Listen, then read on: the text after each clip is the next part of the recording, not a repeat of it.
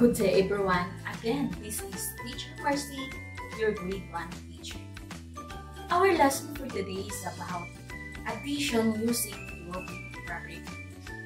Bago ang lahat, magdasal muna tayo. Dear Lord, thank you for this day. Thank you for the blessings you showered upon us. We ask forgiveness for all our sins. Please protect us and guide us for the activity we have today. Please give us wisdom and knowledge to make all the things possible.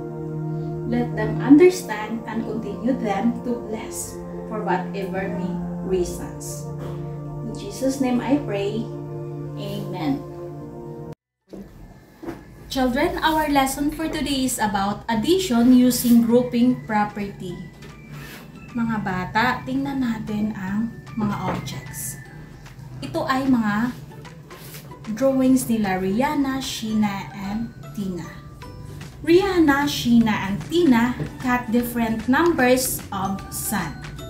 Rihanna has 3 sun. Sheena has 5 sun, and Tina has 2 sun. If we are going to put the sun all together, how many in all? So mga bata, pag sama-samahin natin yung mga sun nila, Rina, Sheena, and Tina. So paano natin ito gagawin? We need to add the number of sun to get its total. So pag sama-samahin natin yung nagawa nilang tatlo, adding 3 one-digit numbers can be done alone using 2 steps. Dadaan tayo sa dalawang proseso. First, we add the number of the 2 addends. So, pag sama-samahin muna natin yung sun nila Rina at Sheena. Then, after that, we are going to add the sum of the 2 to the number of sun of Tina. Then, after that, on step 2, you are going to add the total number of sun of Rihanna and Sheena to the sun of Tina. Ngayon mga bata, yung total natin sa nakukuha or nagawa ni Rina at Sheena, ipagsama natin sa nagawa ni Tina. So, how are we going to do this one? Paano natin ito ngayon gagawin?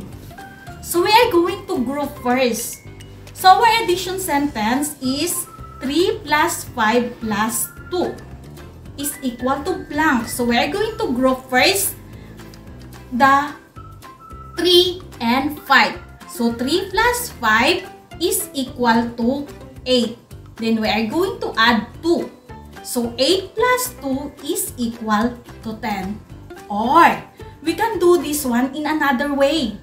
So, 3 plus 5 plus 2 is equal to.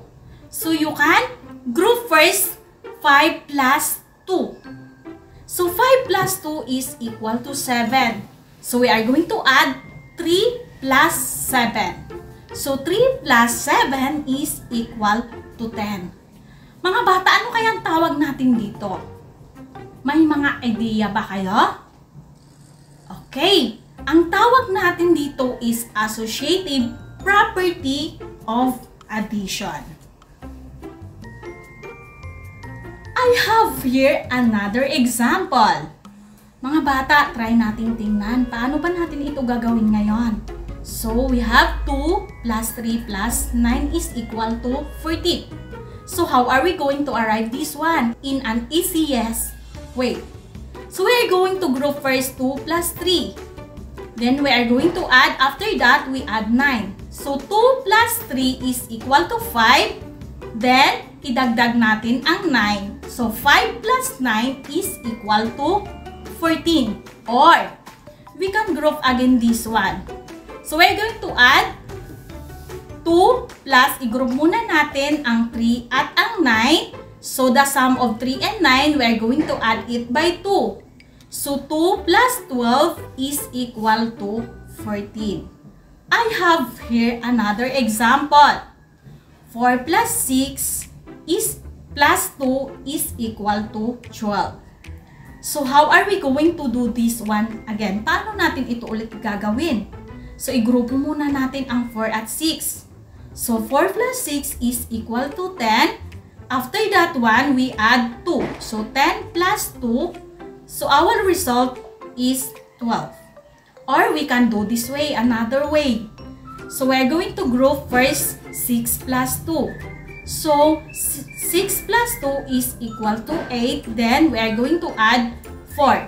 So our addition sentence is 4 plus 8 is equal to 12.